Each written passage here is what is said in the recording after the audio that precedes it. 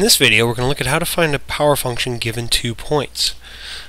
And one of the interesting things that can happen with power functions and one of their interesting properties. So we want to find a power function of the form y equals a x to the p going through the points -1 3/4 and 248. The way we're going to start this is very similar to how we'd start finding an exponential through 2 points. We're going to actually plug those points in for x and y and make 2 equations. So for this point, I know when y is 48, that x must be 2 into the p. So I plugged in my x and y for this point. Do the same thing on this one. Know that y is 3/4 when x is -1 to the p. Okay? Now what I'm going to do is I have basically a system of equations. I have 2 equations with 2 variables. I'm going to use cancellation or elimination. I'm going to divide the 2 equations to eliminate the a over here because the a's will cancel. Now over here I end up with 48 divided by 3/4.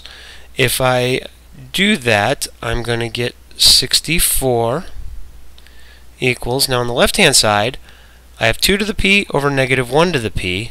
I can write that as 2 over -1 to the p from my properties of exponents, or 64 equals -2 to the p. So we have to solve for that exponent.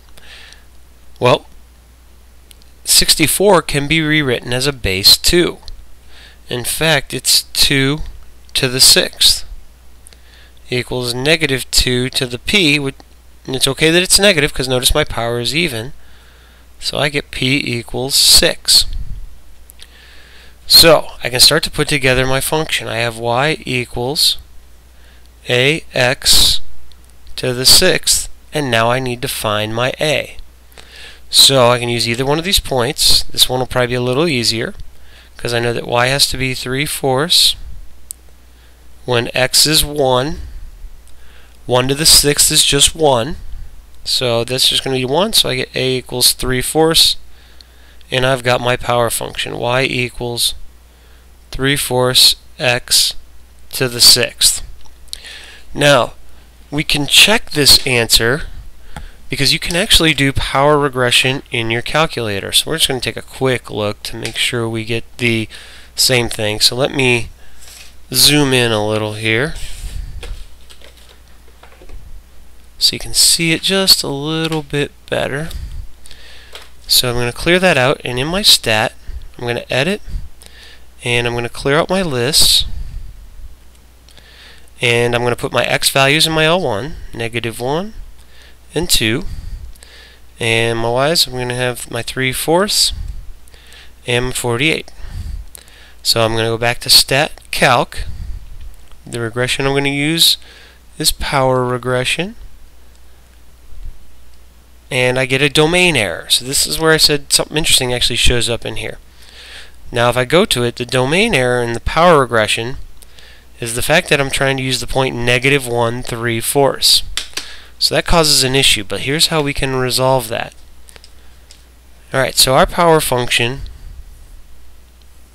goes through 248, which would be up here somewhere, and -1 3/4, which is down here somewhere. So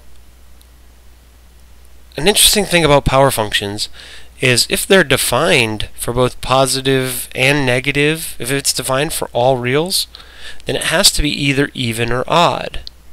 So what we're going to have is we're going to have to see that we have an even power function that's going to look something like a quadratic. The reason that's important because if -1 3/4 is on my graph, then 1 3/4 is on my graph because it was that -1 that was causing the problem. So I can go back to my list, change that to a +1, and now if I go stat calc to my power reg, I get y equals a times x to the b, where a is 0.75 and b is 6, the same one we found algebraically.